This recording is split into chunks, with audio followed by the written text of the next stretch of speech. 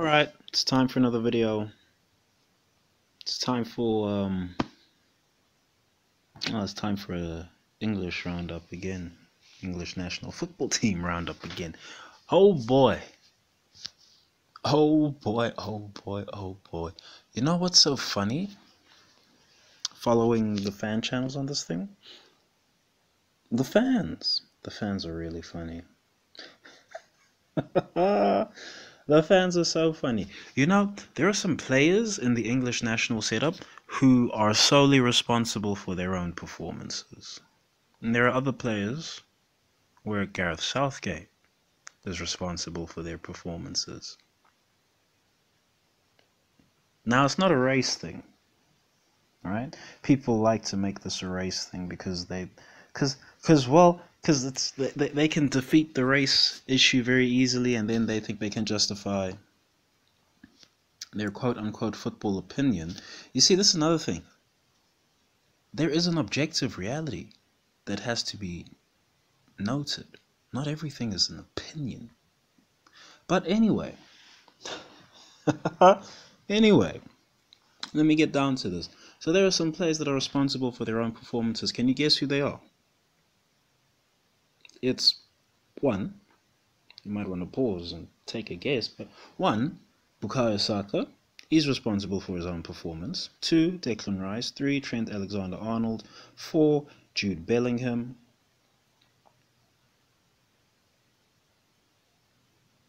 And I might even add Guehi to that. We'll have to see what happens. We'll have to see what happens if England were to lose. But well, why are these players responsible for their own performances, but others are not? For instance, Phil Foden.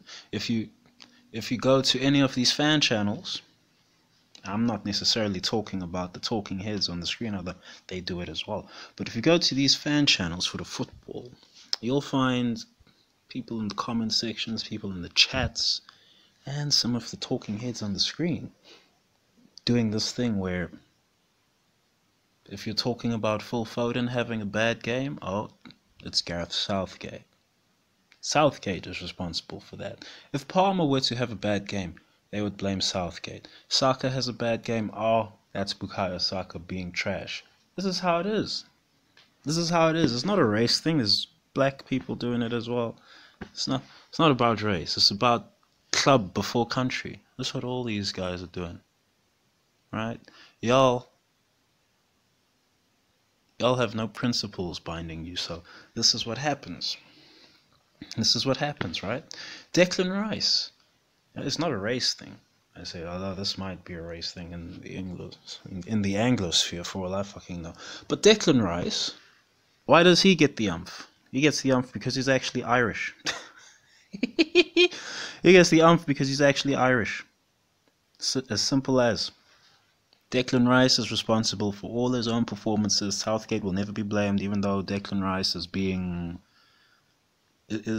instructed to perform a role that he's not equipped to perform.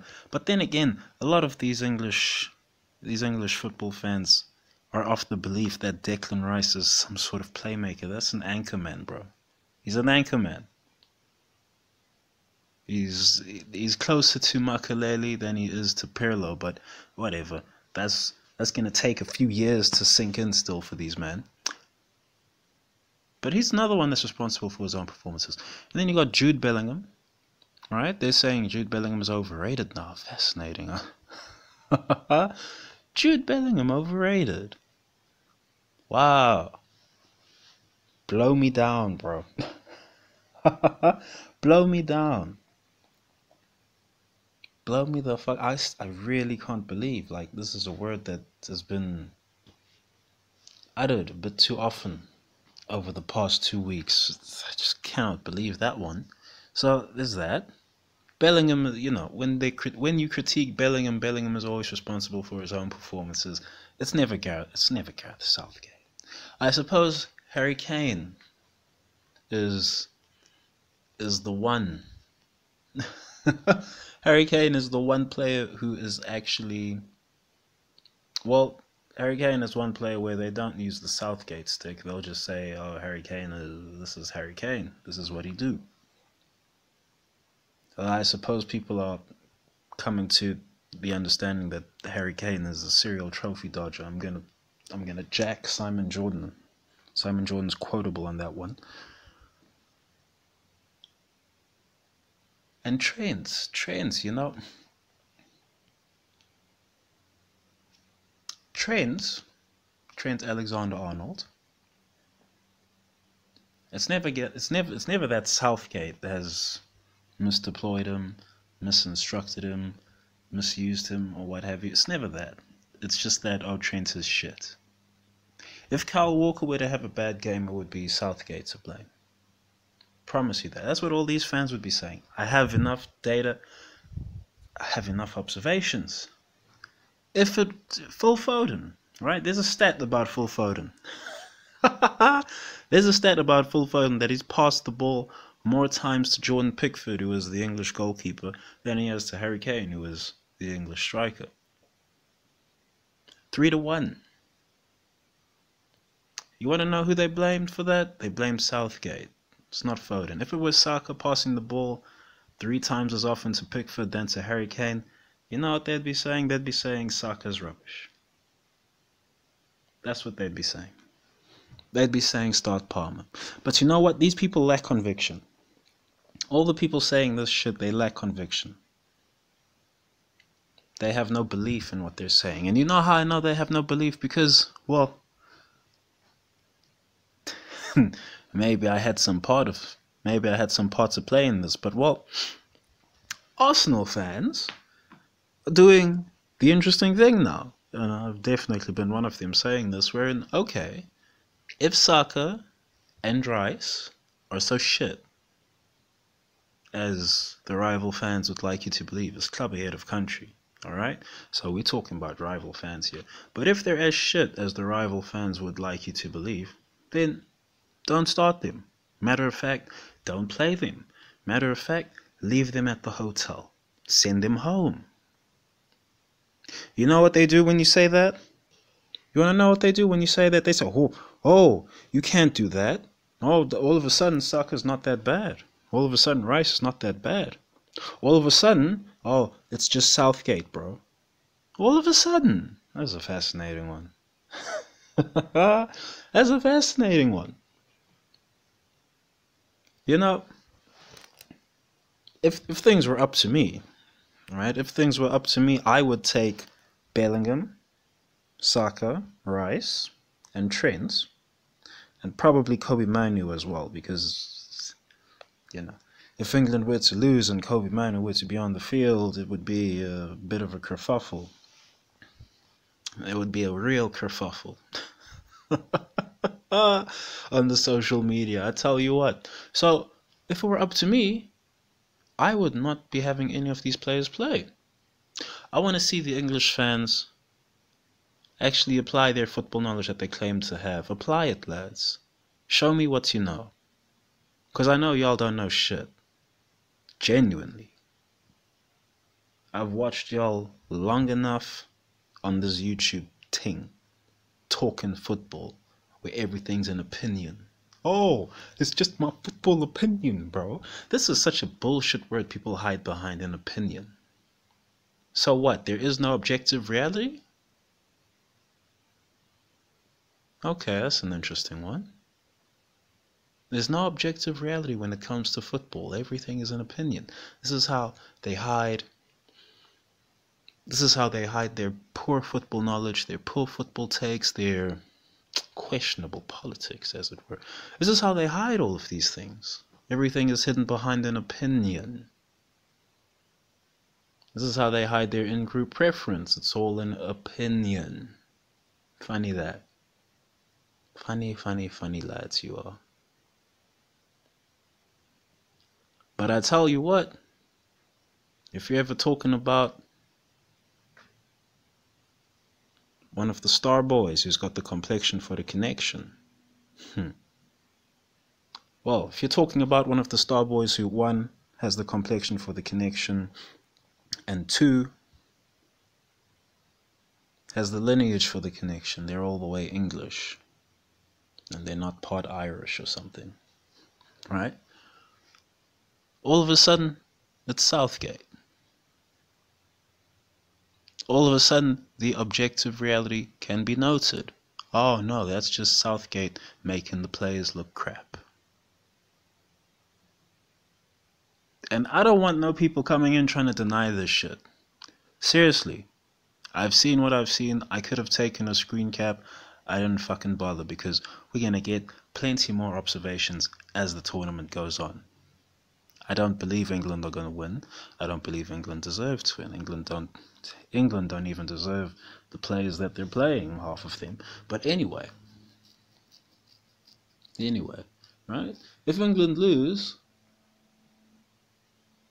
if England were to lose a game, I promise you what, Guehi will probably be getting the brunt of the heat off the back of that loss. It won't be Stones. No, it won't be Stones. They like Stones too much.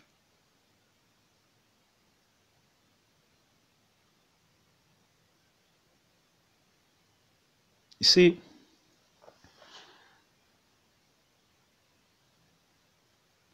English football fans,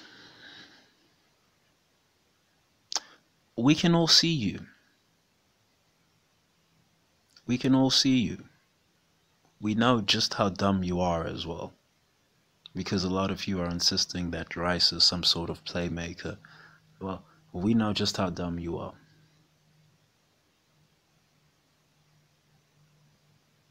Let me be nice to the English fans for a bit, right?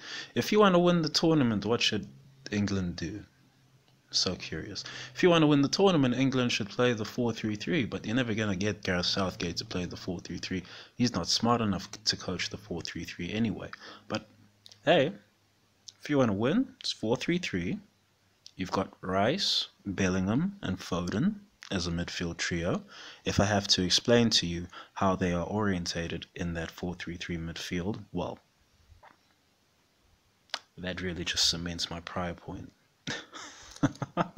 That really just cements my prior point. Who are the wingers? You can have Saka on either side. It doesn't really matter which side he's on. And then the other side, you'll have either Foden. Well, it won't be Foden. It will be Palmer or Gordon.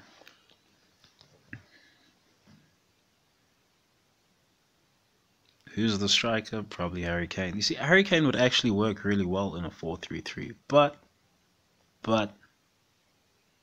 there's no English manager or coach who would be smart enough to coach it. Maybe Michael Carrick. I don't know. We'll see what happens with Michael Carrick and his managerial career. We'll just have to see what happens there. But English fans, y'all are funny. Y'all are funny. Oh, my dear Anglos, y'all are funny, funny little critters to watch. Seriously. Watching y'all at work, as soon as anyone gets serious about, oh, just leave Saka out then. Oh, and they're an Arsenal fan. Oh, just leave Saka out then. Don't even play him. Leave him out. Because, of course, if Saka were to come on for 5 minutes at the end of the game, as we saw in Iceland, he's going to get blamed for the loss. It's not about what the media have done. It's about what the fans are doing. It's about what the people on the ground are doing. I can't blame the media for that. Are you mad? Are you mad?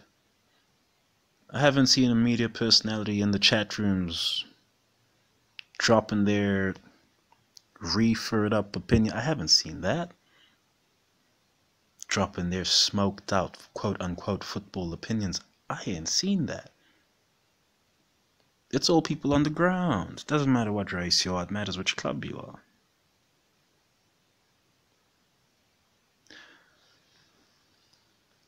And Bellingham, I suppose, being based in Spain, is not going to have any of the English club fans defend him. Funny that. Alright? England are a mess. English football is a mess. All the national team is a mess. But I mean, what are people expecting? I really ponder sometimes, like, what are people expecting from the English national side? The homegrown rules aren't actually strict enough. You know, if we're being serious, then every team is really supposed to have something akin to 12 at the minimum homegrown players. That should be the rule. Instead of 8, it should be 12. But, well, the English could never do that because they wouldn't be able to fill their teams with foreign talent and juice up the credibility of their league. They wouldn't be able to do that. But they would have a better national team. If nothing else than on the fact that there would be more competition. They would have a better national team. But y'all couldn't handle that. Because that would mean less foreign players. That would mean less foreign talent. That would mean less flair.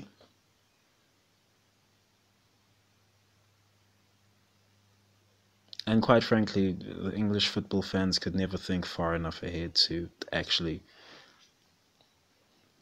make a decision that would benefit their national team across the next 4 generations of players. They could never think that far ahead. I mean, heck, the English football fans are so terrified of debuting youngsters, debuting academy grads. They're so terrified of it. Like, you're never going to do anything with that. You're never going to reach any sort of real relevance. You're never going to get over the line doing that. Let's be real about it. Let's be all the way fucking real about it.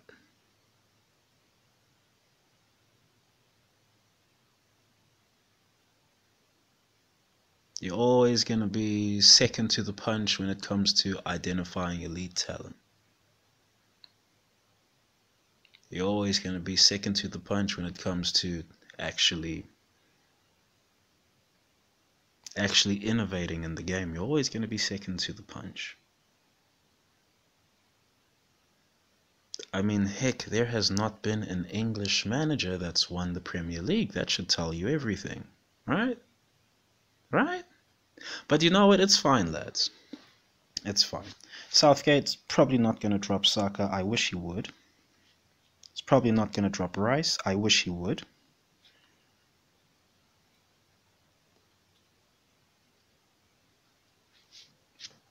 And as a result of that, we're just going to have to keep on suffering these frankly airheaded football opinions. We're just going to have to keep on suffering them. But hey, you know what? We're here to give some pushback. Man, you wouldn't believe how scared these them got. How scared these niggas got. You wouldn't believe how scared they got when all of a sudden people say, oh, okay, so don't play Saka. Yeah, we want to see Palmer play. Play him. I want to see Palmer play. I don't want Saka to play. I want to see Palmer play. He's invariably going to fail because he's being coached by Southgate. And I want to see what the people say. I want to see if they hold him to the same standard as Saka, because that's what they pretend to do until it's actually time to hold him to the same standard, as we saw with Iceland. Y'all are pathetic. Pathetic football fans. Anyway, that should be the video. Before I say some more spicy shit. Thanks for watching. Thanks for listening. Peace.